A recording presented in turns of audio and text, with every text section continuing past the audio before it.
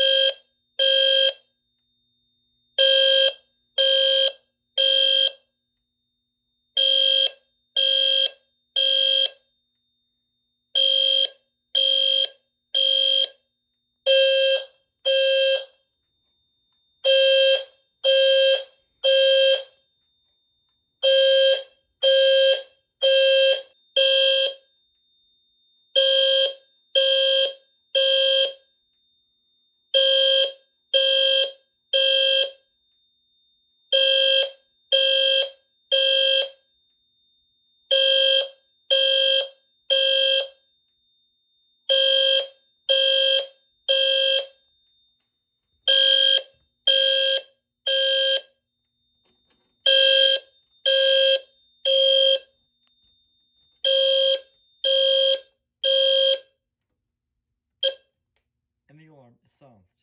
For our next test today, I'm going to activate the smoke detector by just clicking the buttons. Here we go.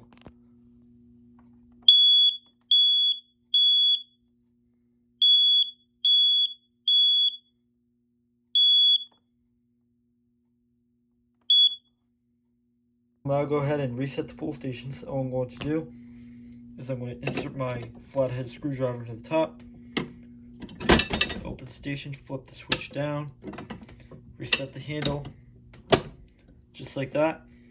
And now I'm going to go in the main firearm control panel. Now I'm going to hit system reset. Because this 8 pull station is basically the same thing as this Edwards 270 SPO, I thought we would go ahead and manually activate it by not using the handle, by activating the switch inside, which activates when that pull handle is pulled. So I'm going to just go ahead and see if I can. Okay, there we go.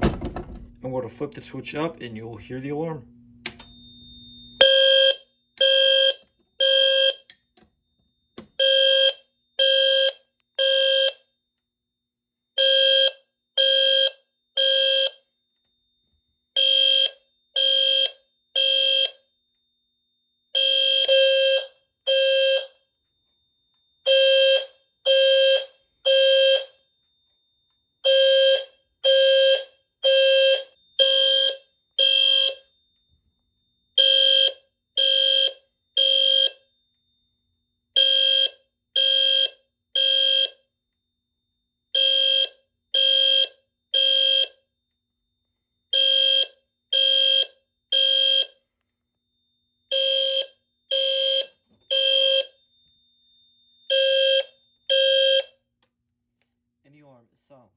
Because there is nothing to reset, I could just go ahead and click the main reset on the main firearm control panel.